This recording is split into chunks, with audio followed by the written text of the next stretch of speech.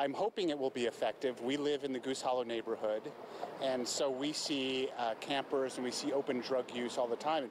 Starting Sunday, a state law recriminalizing drug possession in small amounts will start to be reinforced. It's part of a House Bill 4002 passed earlier this year, rolls back parts of Measure 110. K2's Emily Gersh is live at the Central Library downtown, where county leaders have previously been focusing on this location as a hotbed for drug activity. Emily, you talked to drug users and people passing by the library today. Do they think this will work?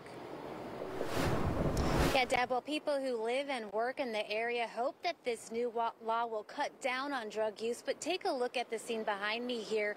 We spoke to some people using drugs outside of the library today, and they tell me curbing drug use is not as simple as putting people into detox or jail. My situation right now is after trying so many times, it's hard to have hope. Derek Sabin is houseless and addicted to fentanyl.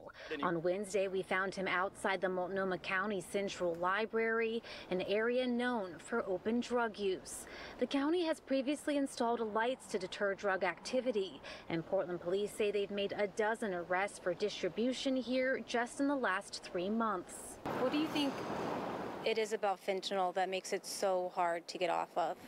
I think it's mostly just the strength of it. You know what I mean? It's everywhere, and it's super cheap as well, and it's just a very hard drug to break. You know, opiates are no joke.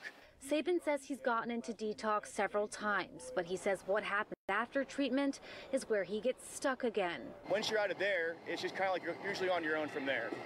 At that point, it becomes dependent on like family or friends, and most of us don't have those resources or assets. Another person outside the library who says he goes by Switch says he moved to Oregon from Indiana specifically because Measure 110 decriminalized drug possession. But House Bill 4002 will make it illegal again. I'm going to have to go back to being a criminal again. I don't want to do that. He says even if treatment is offered, he plans to keep using. I would be counting the days till I'll be released.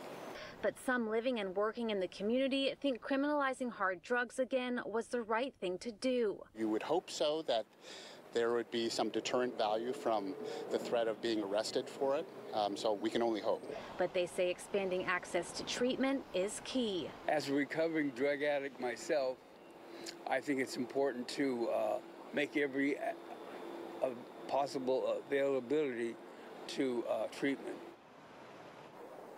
Now back out here live, a spokesperson for Portland Police says the Bureau will provide an update on how they plan to enforce the law, hopefully by the end of this week. We plan to be there. We're live in downtown Portland tonight. Emily Gersh, K2 News. All right, Emily, thank you.